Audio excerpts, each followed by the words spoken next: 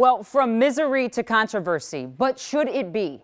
Tonight, you all decide. I will lay out for you the latest storm following Congresswoman Ilhan Omar and ask you, is she deserving of this latest attack, or is she, at this point, being unfairly targeted? It began as many controversies do these days, online.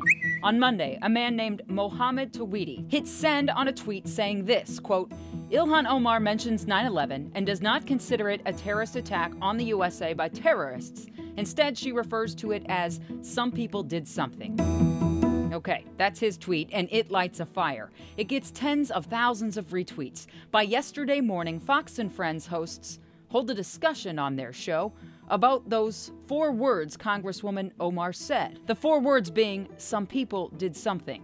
Host Brian Kilmeade said this about those words. Really? There's so few people did something? You have to wonder if she's an American first. By last night, reactions coming in from all around. From Republican higher-ups, like the GOP chairwoman, calling Omar anti-American. By Democratic Senator Tina Smith. She tweeted that Fox and Friends questioning Omar's patriotism is dangerous. And then by Congresswoman Omar herself on The Late Show with Stephen Colbert. When people say, you know, that because I'm a Muslim, I'm an immigrant, I'm a refugee, that I can't have any loyalty to our country. I took an oath. I took an oath to uphold the Constitution. I am as American as everyone else is. This morning, the New York Post, owned also by Fox News owner Rupert Murdoch, released this cover, clearly rebuking Omar.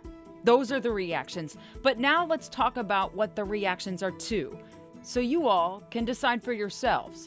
That first tweet on Monday from Tawhidi that points to Omar saying some people did something when she was speaking about 9/11. Omar said those words 19 days ago at an event for KARE, the Council on American Islamic Relations in Los Angeles.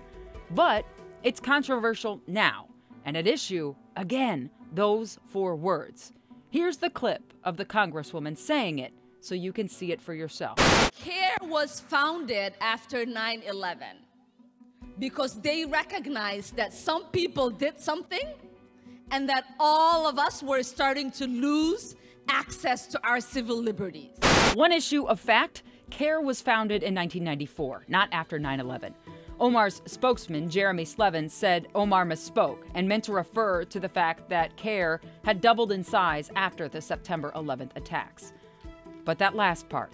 Some people did something, and that all of us were starting to lose access to our civil liberties.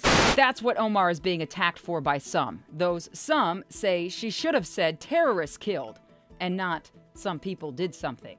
But if you listen to Omar's entire speech, it's 20 minutes long.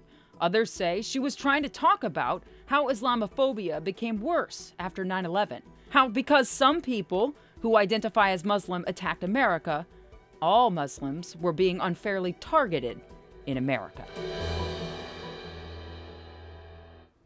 Like I said at the top, everybody gets to decide how they feel. I truly believe that. But I also know this is true for all people. Context matters. So take a look at her entire speech if you have the time so you can see it all in its original context.